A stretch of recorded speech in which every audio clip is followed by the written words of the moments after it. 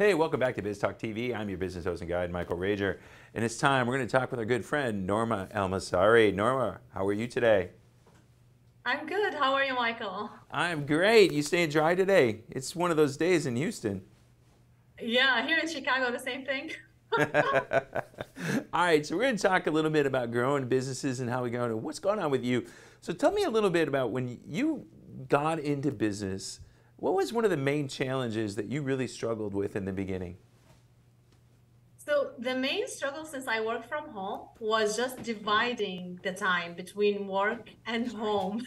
So time management, that was mainly the big challenge. So what I did for that, I like it's very easy to actually keep working and never stop because you feel okay, it's you're home, you're at the office, you're not leaving, never leaving, or the opposite, like get distracted with something at home and never get to actually to work to get your challenge, get your business done. So what I did for that, actually, I had a schedule, like, okay, this is my schedule, these 2 hours I'm allowed to take to do maybe food or something, and any other thing, like not until the end of work day. And I put end of work day. Of course there's an exception. So let's, for example, if I have a coaching call, that's later, so I give myself a little more time for personal and home in the morning so I can stay later in the evening. But in general, like I don't know, 5, 6, that's all. I don't do more than that. Other way, it's very easy to just keep actually working. So this is the biggest challenge. And another challenge, what happened is, like, doing a business really get a lot of challenge. Like, it's like a spotlight on yourself, on your inner self. So a lot of things comes up that you need to work on in order to really grow your business. Limited belief on money, limited belief on what you can do. So that's really like I figure out, like, I really had to work on my side and my side, like within myself in order to really um, grow on my business more. So that was really challenging. And every day I discover something new, like you need to work on this because this is your limited belief. Like this product's not gonna go well until you work on this limited belief. One last thing is hiring, knowing what time you have to hire and when you should actually let people go. Because it's really hard in the beginning, like, okay, can I afford these people? But I need my time back. I need to be doing this thing instead. So that's really something I had to be actually courageous enough to do it early. And I don't regret it. But then it came time that, okay, I found out I hired so many people that I don't really need. So how did I know that? Cash flow. So cash flow, like we spoke about it in one of the episode, this is a main indicator. And this is where I know, like, I had to make a decision of downsizing and just letting the first person go. That was really hard because a lot of things involved with it. Yeah, when you get business owners, all of a sudden we got to make these decisions on hiring and firing and do all these things. It's like, oh my gosh, I don't want this person to be mad at me forever, and this happens. So you brought out some pretty interesting points here. You know, we were talking about Clara earlier in the show, and we're talking about that time management. That time management is very, very hard for business owners when they're just starting out. I think you did some really great things there. So what kind of pressure did your family put on you to make sure that you got that time management part right so they would let you keep running your own business? So actually, I had to divide responsibility, delegate everything. Everyone has to do something. I'm, for example, responsible for making food, but cleaning, that's not my responsibility. Someone else has to do this. So we had to really divide responsibilities.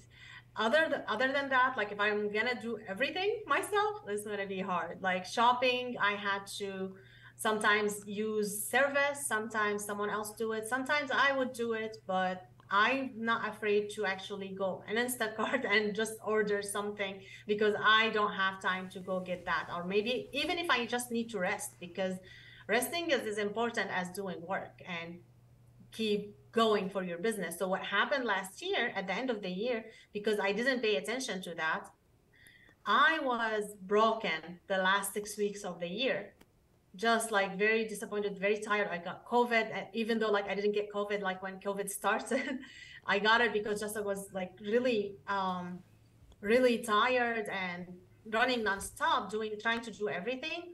But when I started like re-managing everything, focus on certain stuff, have a clarity on what do I want to focus on, even on my business, not like trying to do everything, and from at home, like, so this is really important. Like that really helped me this year. So when I feel like, okay, I cannot do it, maybe I have to go treat myself like for a lunch, for a massage, for anything that really can take care of me so I can keep going and go on with my business. Well, that's a huge thing that business owners then struggle at. You know, they get into that potential burnout. And it sounds like that's where you were getting. I mean, you're just going, and that burnout hits. It's knowing when to step back. So it sounds like that was a really pivotal, I can't even talk today, pivotal moment for you to make a decision on making some changes, right? Yes, definitely. It was. Because you cannot keep running. You have to give yourself a break. You have to give yourself a break. Otherwise, like, yeah, everything will fall off, and you don't want things to fall off, like your health, your home, everything. You're just trying to build a business. You just have to balance everything out. Yeah, you have sometimes to put more hours for work. For example, for me, tax season is really a season where I can work long hours. But also when that happened, I have to actually treat myself for something, and just to make up that for that time that I worked extra, so I don't fall off like all the sudden. No, it's really important because it's not only you got to be there for your clients and there for your business, you got to be there for your family as well, because that's why we run a business. We run a business to leave a legacy. We do some very important things by being business owners. I mean, it's really hard. People don't understand how hard it is, do they? Yes, no, they don't. Actually, you won't be able to understand how hard it is until you get into it. Like just jump in the swimming pool, right? You think, oh, it's gonna be easy, especially with those like TikToks and other things saying, oh, this is how you make money easy. Nothing is easy. You have to put the time, you have to make like steps, like make commitment, get a coach.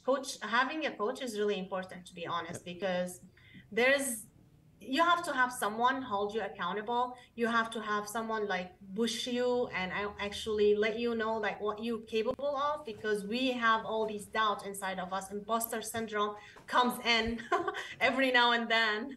So it's not easy. It's not easy, but it's No, doable. If you want to do it, just have to do it. no, it's not for sure. That's why us coaches are really important. So Noura, so if somebody wants to get a hold of you quickly, how do they get a hold of you and set up an appointment so they can learn from you and get that money going in their nonprofit? Sure. So they should go to my website, nourasbooks.com/contact. When they go there, they can book a call in my Calendly link. So if they go to the website, nourasbooks.com, they can go to contact us, or they can just use that /contact. Awesome, awesome. Well, thanks a lot. I'm looking forward to talking about some great strategies next week to grow these businesses. So I think it'll be fun. So you have a great week, Noura. Thank you. You too. Thank you. All right, this is Michael Rager here on Now Media Television and Biz-Talk TV. We'll be back with more right after this.